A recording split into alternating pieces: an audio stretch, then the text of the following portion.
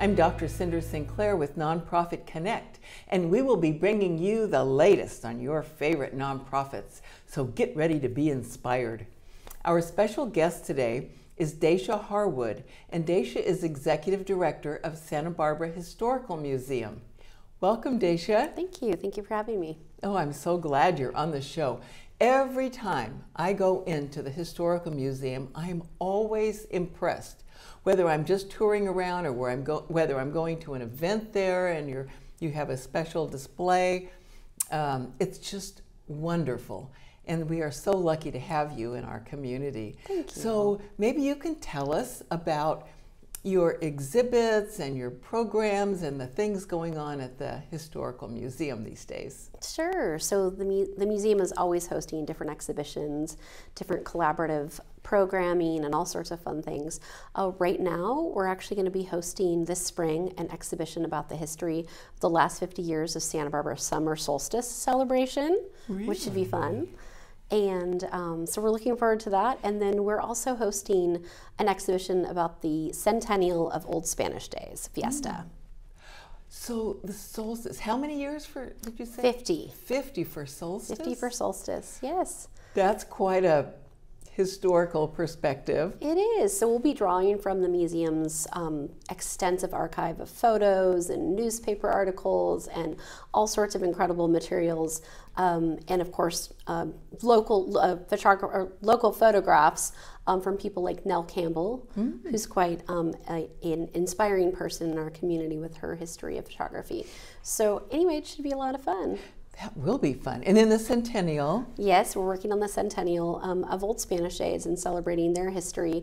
That's been a big project for us because we've been collecting the posters from every year that Fiesta happened, which is almost 100 years. It's 100 years ago, but of course there were a few years where Fiesta couldn't happen, such as during the war.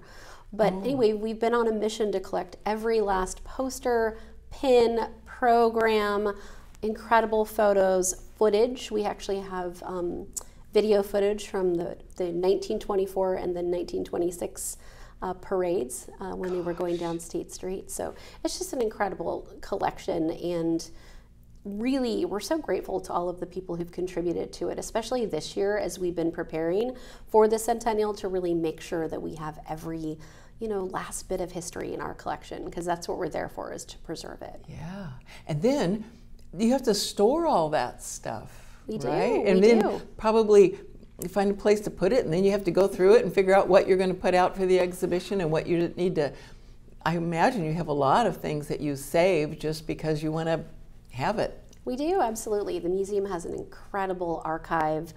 Part of our Gledhill Library's mission is definitely to, collect and organize, for local researchers. But certainly the museum's own team uses those resources frequently when we're preparing for exhibitions. The museum actually has a very large underground vault area. It's about 3,000 square feet below the museum itself, and that's where our art, artifacts, archives, etc., are all stored in a safe and climate-controlled environment. Oh, that is fascinating. I don't know that I knew that. Maybe I heard that someday, but 3,000 square feet underneath. And it's climate controlled. Correct, yeah. Yeah, it was a big project for us several years ago to actually add compact storage to really safely store those objects, but also the climate control, which is climate control and dehumidification here in Santa Barbara is a big thing, being so close to the beach as we are privileged to be. Oh golly, yeah. Yes. And so you have people on your staff, I'm sure, I don't know what the title would be, but who are experts in all of this historical Absolutely, yes. We have registrars, curators, archivists, and really my team, which is small but mighty, all work together in preparing for something like a large exhibition, in the case that we're doing right now. And so I bet, or maybe I'll ask you, you use volunteers, I would imagine. Absolutely. Volunteers help us with all sorts of programming. We host a lot of lectures.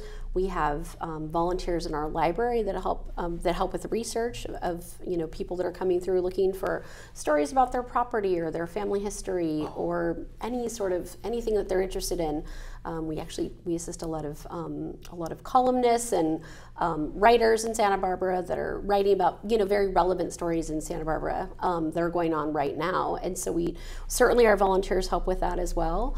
But yeah, event hosts and all sorts of things. It's a really fun place to work, but it's a really fun place to volunteer as well. Yeah.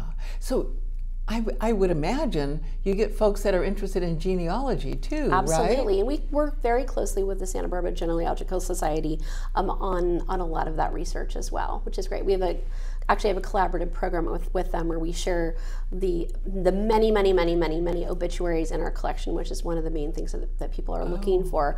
But absolutely, it's very fulfilling to see someone researching their family history and be able to come to the museum, look through the newspaper articles and all sorts of things, and sometimes land on a photo of someone from their family. It's really extraordinary to see those personal connections. Wow. Which is what it's about.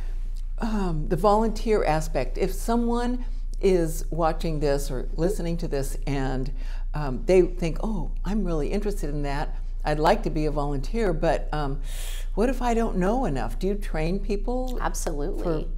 Okay. Absolutely. Yeah, and we have a wide range of volunteers, from the retired school teacher to retired librarians to just people who just want to come and help us at events and maybe, just do greeting or checking in and that kind of thing. We're very, very, very busy welcoming guests through events and our own programming frequently at the museum. So volunteers are always welcome, and they should just reach out to the museum and let us know they're interested in helping out. Good, and so they could go on your website and find out how to do that. Yeah, or give us a call. We have internship programs as well. We work with a lot of local college students. So yeah, definitely always reach out to the museum if you're interested in getting more involved.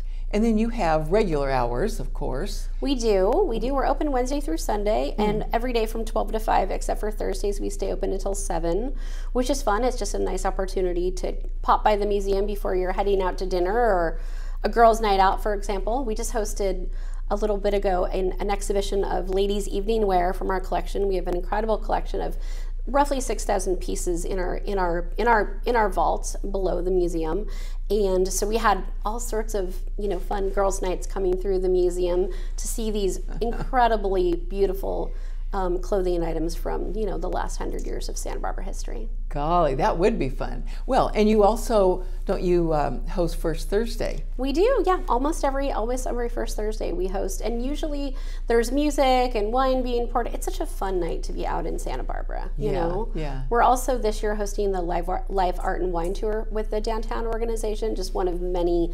collaborative events that the museum hosts. That's great. Yeah, you folks are great collaborators. Thank you. So, tell us about some of your collaborations. Sure. So a couple recent collaborations would include the Old Mission Archive Library, the Santa Barbara Mission Archive Library, I should say.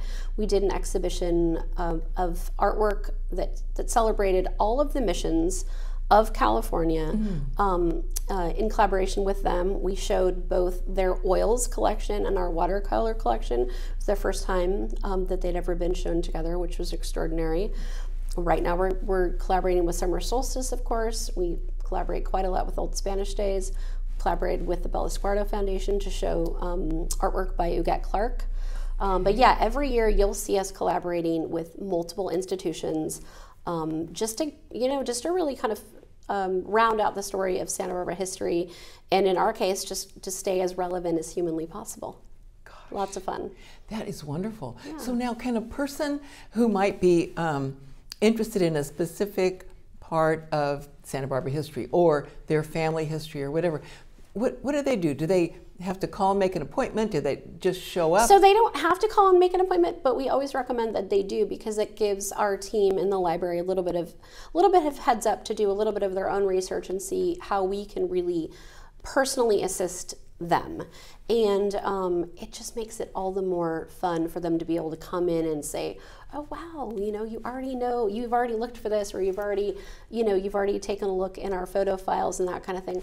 But a huge part of what we do is education. So we're also really educating the researchers that come in, of all ages, by the way, in the stories that they're looking for. So it's a good idea to make an appointment, but it's not necessary. Okay. And you also work with schools, right? Absolutely. We welcome schools many days of the week, including right now. I think we have about 60 kids there at this very moment. Oh, golly. Yeah, and they get to, of course, visit our exhibitions, but we do activities with them related to that whatever works in with the curriculum that they're currently studying. The older elementary students, a lot of the time will spend time with the archival materials in the Gledhill Library. Younger students will focus more on the stories of their ancestors. So anyway, yeah, absolutely. We host quite a lot of kids. And summer camps as well. We don't host summer camp, but we have a lot of summer camps that bring their kids over, and it's one of the activities that they do is to come to the museum. That's great. So summer's interesting. Yeah, and we're one of a handful of museums in Santa Barbara that don't charge anything for admission of any age, but particularly school groups we don't charge for. And a lot of the time we even help with their transportation to get them to our museum, which we're very proud of. Yeah, we just feel as though history should be as accessible as possible, and so we never want the ability to pay to interfere with someone's desire to learn more about our community. So how do you help with transportation? Great question. So we actually have a fund that is specifically for buses to get the class to the museum. Oh. Mm-hmm. Yeah, which is amazing. Mm-hmm. So if a teacher or even a parent is watching this, listening to this, and they think, I wonder if my school could come, my son or my daughter's school could come. What would they do? Would they call you? Would they just talk to their? Yeah, they would talk to my education manager, and she would guide them through the process of securing a bus and getting their students over to the museum. So most schools these days are very limited on their field trip budgets, and we don't ever want that to be something that would, that would impact their ability to visit. So we're just really fortunate that we've had a lot of really incredible donors that feel as though that is just a barrier that they want to see eliminated. That's great.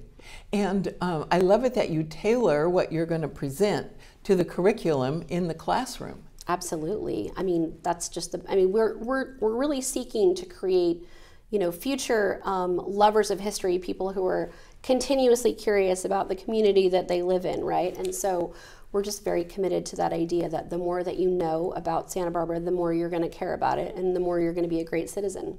That's great. Continuous curiosity about your community. Absolutely. Yeah. Oh, the museum is, we're really fortunate to have a beautiful facility, but it's also very, it's also just a very engaging place to continuously come and enjoy. I mean, just this week we're hosting a talk about the history of the Libero Theater and a flamenco show. We host so many nonprofit events on site, and we just want to be the most involved as we can in our own community. So we're fortunate to be able to do that. It was fun. I had this talk about the Libero the other night, and one of our guests stood up at the end and she said, "I just want you to know that you just made it so much more meaningful for me. Next time I see a show at the Libero, it's just going to have so much more depth." And I love that. We're so fortunate to work with these incredible historians who just really bring history to life to our visitors every day. So anyway, I'm grateful to all of them. Bringing history to life, that's what you do, really. Absolutely. The times that I have been in there, I am surprised how you bring history to life. Thank you. Yeah. Thank you. And you have a museum store. We do. And tell us about that. Sure. So you can come in and find local history books, but we also have books about hiking and all sorts of fun kind of tourist memorabilia related to Santa Barbara. We carry old Spanish Fiesta posters, we carry solstice posters. I mean, anything that you can think of related to the fact that we all love Santa Barbara, you'll probably find in our store. And you can also shop online as well. Oh, okay. Oh, so a person could go online and access your store. Absolutely. We try to put as much of the museum content online as we can. You can shop online, you can search for research materials online. We do have micro exhibitions online so that the many people who want to remain connected to the museum can do that even when they move out of the area. And in fact, when you come to a talk at the museum, you'll see that TVSB is often there filming. All of our talks are also broadcast on TVSB. That's great. Talk about collaborations. That is a Absolutely. perfect one. Mm-hmm. Thank you. Yeah, well, again, we just want to make it as accessible as possible. We love having people there, but if they can't come, then hopefully they're gonna Zoom in our next talk, or they're gonna watch the recording of it in person later. So. And you have a wonderful library. Tell us about that. We do. We have the Gledhill Library. It's a research library. It has so many incredible materials. We have at least 100 years of Santa Barbara news press history, many other periodicals. It has footage of many local festivals, home movies, you name it.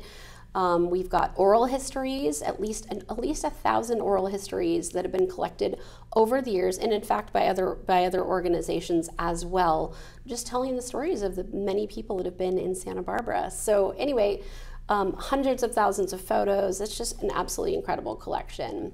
So I always encourage anyone who's curious about their property, their family, or anything else really related to Santa Barbara to come in. I'm always amazed when I get to walk through the library and see some of the items that our researchers are taking a look at. You know, historic maps and old programs, and the theater histories here in Santa Barbara. I mean, you name it. So it's an extraordinary resource. And so once again, a person can find out when the library is open by going to your website. Yes, absolutely. And while they're there on your website, they can hit that Donate Now button, I bet, because you're a 501c3 and they can make a tax-deductible donation. That's correct, and we are so appreciative of the many people that do that every year. We have an extraordinary group of members that continuously support the museum, and of course philanthropy is incredibly important for the museum. It's really is how we all operate, isn't it? Yes, yes. And so tell us about your hopes for the news press area building. Sure. So the museum is currently embarking to acquire the physical archive from the Santa Barbara News Press building. Over the years, the museum's acquired quite a lot of materials related to the news press. As I mentioned, we have at least 100 years in bound editions from the whole history of the paper, going through about the 1980s, along with wonderful image files. People like Beverly Jackson, who was a wonderful columnist here in Santa Barbara, actually donated her entire photo collection and article collection to the museum, which we've exhibited. So we have an enormous amount of materials already that are constantly utilized by our researchers. So we are looking to acquire the remaining materials in the building, which I hope we'll be able to do. And we're looking to do that right now with the help of incredible donors around this community that just feel as though it's really important and it should be saved. That is important. Oh, I'm so glad you have a team of people working on that. And so the materials that are inside of the building itself are what you're talking about. That's what we're talking about. So the old photo morgue, the microfilm that has yet to be digitized, the papers, you name it. We're looking to acquire all those materials. The news press has an extraordinary history of its own in Santa Barbara. Sure. But if you think about any local paper and what they've documented over the years, I mean, the museum collects over a dozen local papers and has since we began in 1932. So the Stork family was actually very involved in the museum and in the creation of the museum, the physical museum, in the early 1960s. So anyway, we're looking to round out that collection, or with the acquisition of the materials in there. So fingers crossed that we'll be able to do that. But I think with some help the incredible local community that we have will be able to do that, because it's just it's an extraordinary piece of history. That is just amazing. Well, and what else would they do with those things? Absolutely, and we're just, as I mentioned, we're all about access. I mean, you can walk into the museum 5 days a week and take a look at those materials on the spot. You don't have to wait for a librarian to go to a separate facility and bring everything back. And so we're all about access, and we're looking forward to hopefully preserving those materials for the next hundreds of years.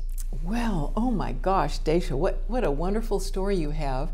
And I hope that our listeners are encouraged to make a trip over to the museum and go on your website, make a donation, find out how to be a volunteer. What about collaborations? Maybe they think of somebody that you might want to work with. Yeah, what great opportunities you bring for everyone in our community. Thank you. I appreciate that. Yeah, we're so lucky. We have this incredible team over there. We have a super dedicated board and just an incredible staff. And you know, the museum is just we really just aim to be like that shining light in the downtown community, but for all of Santa Barbara. So thank you for allowing us to illuminate that today. Yes, and thanks for sharing your wonderful story. Thank you. And thank you for joining us on 805 Focus, and we'll see you next time.